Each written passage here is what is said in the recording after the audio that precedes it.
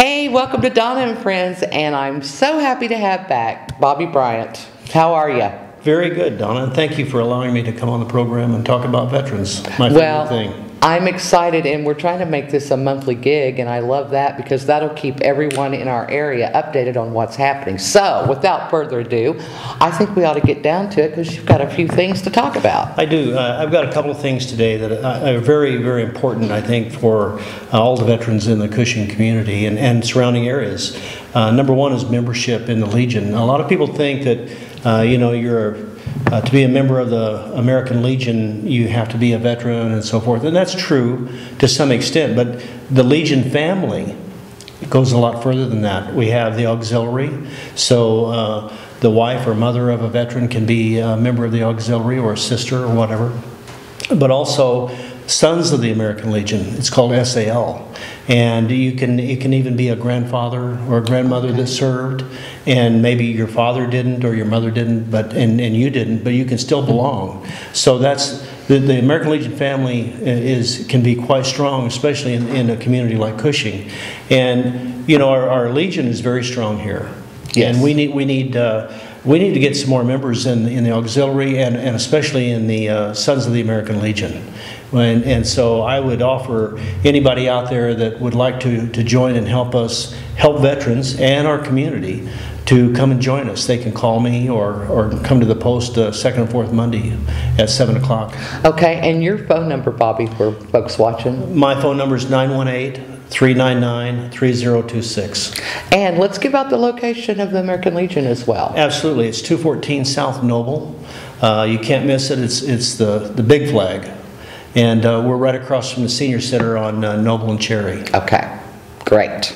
All right. So the other thing that I wanted to talk about today was the American flag. A lot of people take it for granted. I go to some of the schools and I talk to the students about it, and it seems like it's more and more history is not being taught in the school systems, and we just want to. We actually have a video that we can show from the American Legion. If any of the schools would like that, I'd be happy to do that. But the flag itself, all the veterans, myself included, and all the active duty personnel, they always look at the flag like it's one of them. It's actually serving our country in a special way, and that's why it goes to places at the front of the parades, and it serves. When you're given the final services for a veteran, the casket is always covered with the American flag and so forth. It's very important to us, and it should be important to everyone that way. And just some of the things. A lot of people misunderstand what you can do about taking the flag to half-staff. The flag is taken to half-staff to honor, maybe a president that passed away or a service member that passed away in battle. And but what people don't really know, and it's just because, like I said, nobody's really been talking about it, is that there's only two people in a state like Oklahoma that can bring the flag to half-staff with an executive order, and that is the President of the United States or the governor. A lot of times they'll have a veteran who they would like to have honored that maybe was in one of the wars or conflicts, and they would like to have the flag at half-staff in their town. The only way you can do that is to ask the governor for an executive order to do so. Well, I think that is a very interesting point and fact that you're bringing up there, Bobby, because so many times you'll see where flags have been lowered at half-staff, and if you pay attention, or you're connected maybe like I am with getting news releases from the governor's office, it's always on the governor's order. Yeah, absolutely. And in that executive order, the governor will tell you what time and day it goes up and what time and day it goes back to full staff. So people just need to know that, because it's really not the right thing to do. The mayor of a community, whatever, cannot do that. They have to get written permission, an executive order issued by the governor of that state to make that happen. I bet there's a lot of people that are watching that did not know that. Well, and seriously. I know, and we like to bring it to everybody's attention, because a lot of times too, people won't get the notice that you do. Right. No. And they don't know, and they'll say, well, why are the flags at half-staff? Well, if you look around and there's only one flag at half-staff, It's because somebody else did it, not the governor. Yeah, that's probably a big question mark right there. It You is. just see one flag in town I've been known to yeah. stop and ask why. And Well, very, and very nicely, you stop and you say, well, why is your flag at half-staff? And they tell you, and then I explain the way it has to be, and people, they understand. They just didn't know. I had a business in Sapulpa for 10 years, and I had a flagpole. My dad's a veteran, and he was very big on having the flagpole and everything. And I would get a phone call from an occasional veteran if the ends of my flag were frayed. Seriously, in town, I would. And they would be like, the flag needs to come down, and you need a new one up. And I mean, it would just be a little bit of fray. Well, and our And a lot of people don't understand that if you don't replace your flag as it gets worn, that it is kind of an upset. It's a disrespect. Yes. It really is.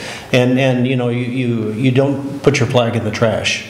Right. You can bring it to the American Legion or the Boy Scouts or whoever, and we will dispose of them properly. And you have a wonderful location where people can take these flags, and you don't even have to be there to accept them.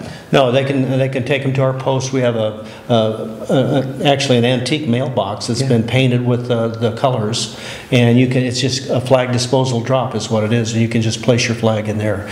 But a lot of times we'll drive around and we'll see those flags, and if we feel the people just can't really afford, we will provide the flag. We'll to make sure that it's flying correctly. And while we're talking about that, here in town you have several distinct locations that you do provide flags for. Oh, our post proudly provides the flags for the Chamber of Commerce, the school district, all the cemeteries, and I think there's like 36 downtown flags that are maintained by us and paid for by our post, just for Cushing, for the community. Well, that's a wonderful service, and it's something that I'm not so sure that people really understand that as well. Something else that's wonderful the American Legion does for this community. Yeah, and again, when I go to the schools and I show that video of the flag etiquette to the children and I talk to them, what I try to tell them is that, if you're at a parade and the American flag comes by, all the other flags, it's okay. But when the American flag comes by, you should stand and put your hand over your heart. If you're in uniform, you should salute, render the proper salute. And even, a lot of people don't know this, even if you're in the military and you're not in uniform, you should still render that salute because you're active duty, because it's your flag. And a lot of people don't know that, and some of the children that I talk with, they just go, wow, they had no idea, because you see and I get pretty upset when I watch a NFL football game and I see these football players standing there talking and dancing around and they're playing Pledge of Allegiance and raising the flag, and it's not right. It's really not right. It's to honor our country and honor our service members and veterans. And don't you feel that probably most of that behavior comes from just simply not knowing? Absolutely not knowing. And some of the things about the flag going half-staff is really misinformation too. Some people have done it or seen it in the past, and so they think it's okay. So yeah. But no, if anybody has a flag that's in disrepair and they need to get rid of it, do it the right way and bring it and put it in our disposal. And once you all receive those flags, you have a specific way of... Oh, there's actually a requirement for us to treat them the right way. They have to be burned. A lot of people, when you say that, they say, oh, you don't burn the flag. Well, you do in a ceremony. Yes, it's a ceremonial situation versus what we heard in the 60s where it was, people that didn't want to go off to the war were burning a flag. That's totally different from what we're speaking. Right, because everything has to be set up a certain way, and it's done, and everybody's in uniform, and it's so it's the proper way to dispose of them. I wonder if it would be possible sometime when you are going to schedule something like that, if we could get some footage of that, maybe. Sure. To show. Sure. To show what's going on. Yeah, it's a very sacred thing because it is the flag and it means so much to all of us. Right. But we realize that it has to be done. Right. And it's a ceremony. So. Well, I think that we're very fortunate here in this community to have an American Legion. Now, you are over quite a few of the American Legions here in Oklahoma and are in contact with them. So how is that going? You know, yeah, it's going really well, I think, because we've come a long way since last August when I was elected, and I have the west side of Oklahoma, which is about 130 posts. It's a lot of posts. And you know, our membership, we're getting our membership back together, and I think we're going to do very well in the next year, 2 years or so. But we need to build the American Legion family, not just the Legion, because everyone matters. And yes, the more members we can get, the more we can support our local communities. In fact, I was a service officer this morning, and I had a young man come in. He's a City of Cushing employee, and he's only been out a few years, and I helped him with a claim and everything, and he joined the Legion this morning. Isn't that wonderful? So, and you know, I have to tell you, he's a very nice young man that you can tell he served his country with honor. That's fabulous, and that's why I like to have you come on and give these monthly reports. Well, Bobby, we're almost out of time for this month, but you'll come back again and join me for another update, and maybe we can get some footage of you taking care of flags that have been discarded. Sure, it'll be later in the year. Okay. We can do that. Well, we'll plan that. Okay. All right. Well, you're watching Donna and Friends, and it's good to have Bobby Bryant back on. Look forward to it. The American Legion, a wonderful, wonderful organization here in town. And if you're a veteran, seek them out because they've got fabulous, fabulous benefits and reasons to be a member. Yeah, we would like to have everybody call us. If you don't know if you're eligible, come and talk. We'll find out. You'll find out, won't you? Yes, we will. He's the man. All right. We'll be back with more after this.